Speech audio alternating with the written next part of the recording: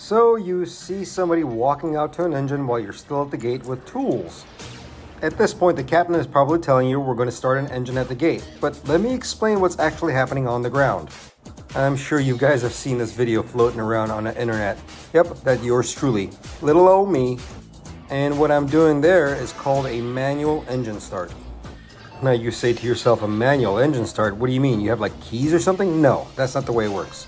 Let me explain in detail of how these engines actually perform and function, especially with the components, and why we have to perform a manual engine start. The engine starts with the air starter. It is a little unit that is attached to the gearbox. The air source needed for the starter comes from the APU, the auxiliary power unit. I made a big long video about this. If you guys haven't seen it, go check it out. I explain in full detail of what and why this thing exists and its functionality. Now back to the starter. Now before the starter actually gets air, it actually has a little valve before it. It's called the starter valve. Duh. Sequence of events has to occur for that valve to open. Now time to time that little valve does malfunction.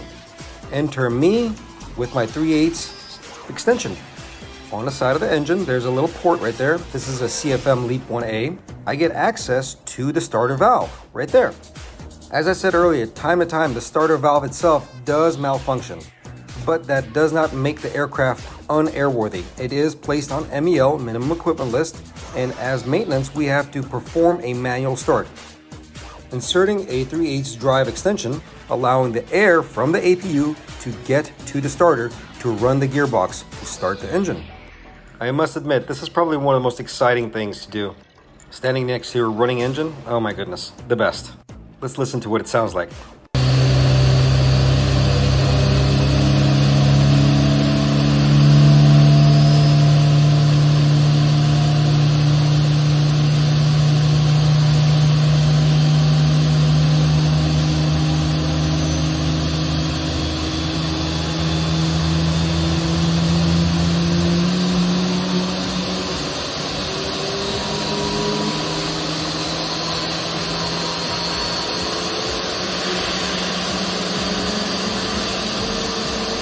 Just want to remind you, all safety precautions are being taken.